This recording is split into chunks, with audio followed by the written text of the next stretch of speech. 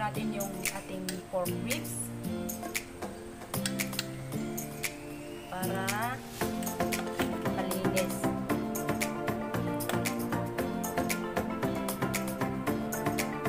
Poaching po maganda po sa sa especially sa pork kasi yung pork is syempre maraming fats.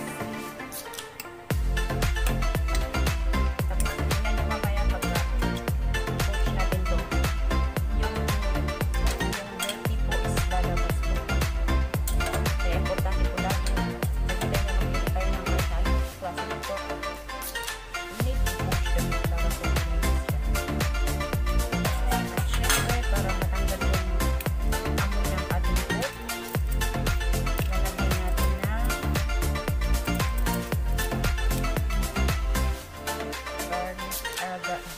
slices at spring onion leaves para matanggal po yung yung palansa na amoy ng meat. Ayan. Hintayin lang natin kumulo yan at lalabas yung mga dirt. Ayan guys, as you can see po, nakikita nyo po yung bubbles po na nasa ibabaw ng ating pork ribs. Ayan po yung dumi ng pork. So, kailangan talaga natin na i-poach sabi yung pork. Ayan po. Ayan po. Lumabas na po yung unwanted dirt sa ating pork. Pwede din natin siyang maglawan.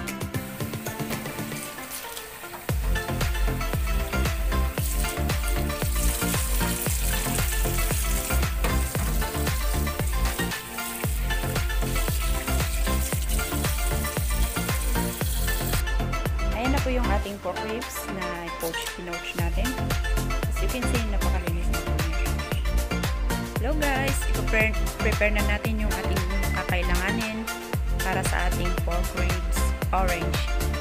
Meron tayong dalawang orange dito. At black sugar, brown sugar, at lemon. Umpisan na natin ang pag-squeeze ng ating orange juice. Let's squeeze orange juice.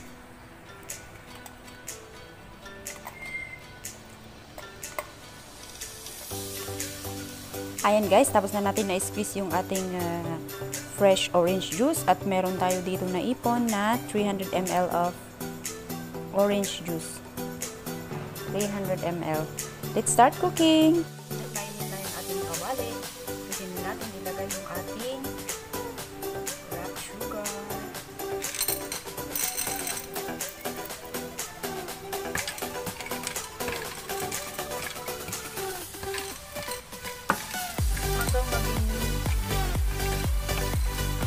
hanggang matino yung ating asukal.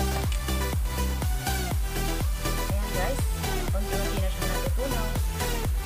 Pagka tinutunaw pala natin yung ating brown sugar, yung ating black sugar, kailangan low fire po siya para hindi po siya masunog. Ayan.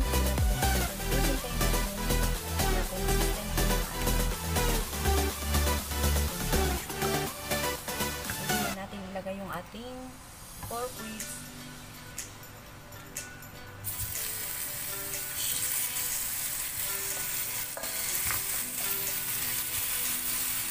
I-toast lang natin yung pork ribs dun sa may sugar. Pero low fire pa din po siya.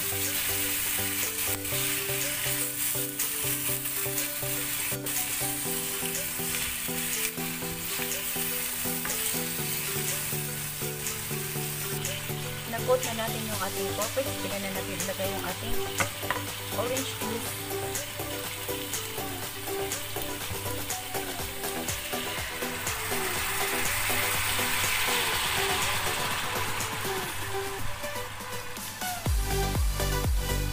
Okay lang po na may pulp ilagay natin sa loob.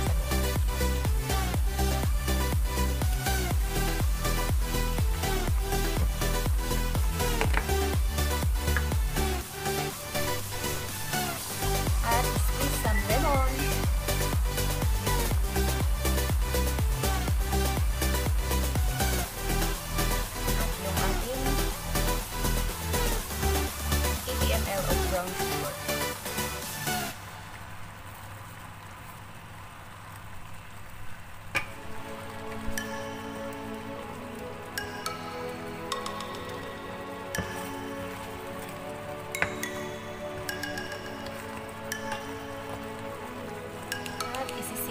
siya for 40 minutes.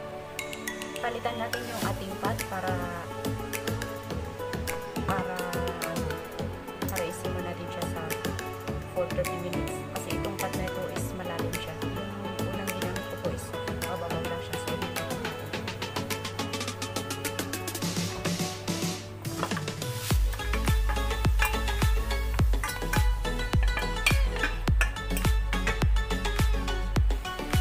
at lagyan na natin yung ating soya sauce.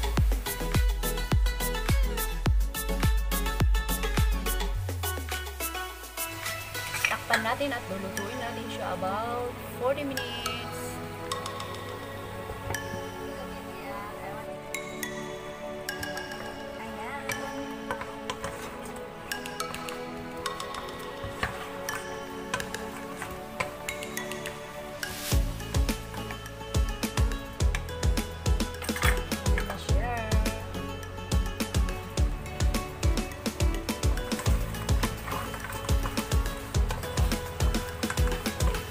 After 40 minutes, ito na siya. Malapot na yung kanyang sauce. Pero kasi sobra yung sauce niya, i-dry pa ulit natin sa about 10 minutes. Hanggang sa kumapit yung sauce sa pork.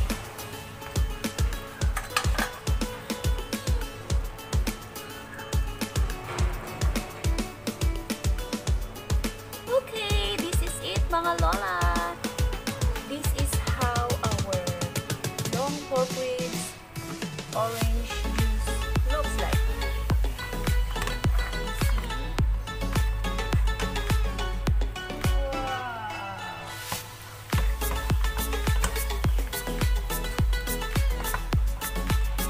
Hope you like it mga lola. So sticky. Hope you like it.